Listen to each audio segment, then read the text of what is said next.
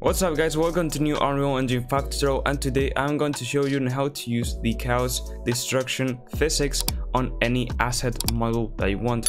It's going to be a very easy tutorial to follow and fast and quick, so let's get started. Alright, so the first thing that we're going to do is force get a model into the scene.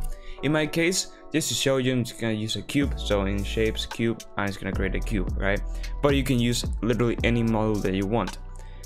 So the thing that we have to do is go. Now there are two places to access the chaos things. If you have it set up with a thing with the Unreal Engine 4 editor template, it will appear basically here. But if you're using the UE5 template like I am using, you'll go into here where you do the landscape, etc., and go into fracture. Alright, so this window will show up.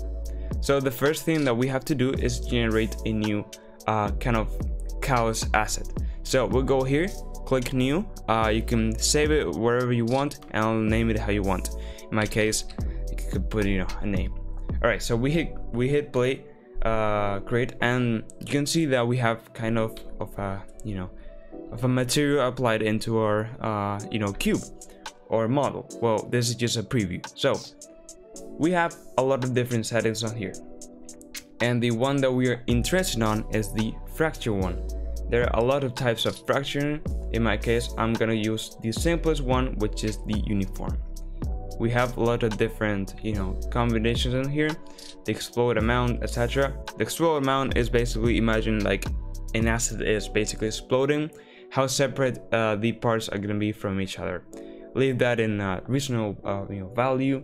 The amplitude were kind of basically the scale of the fracture elements. You can see the outline here, how destroy each part. The frequency, persistence. I mean, there's a lot of things to toggle. In my case, I'm gonna leave this pretty much as default. And then what we're going to do is literally just say fracture, and there we go. Boom! You can see how my asset has been fractured. So you can see that they're very much separate. This is from the explode amount. If I were to decrease this, all the parts will be kind of more joined, but because I have this setting, you can see how it is applied. So literally I can just go ahead, make it a bit taller, and then boom, you can see how it is being destroying. Very easy to do. I mean, you can use this with any model that you have in Unreal Engine 5. And yeah, that was a simple tutorial, guys. So if you like the video, please like and subscribe, comment other Unreal Engine 5 videos that you want to see, and bye bye.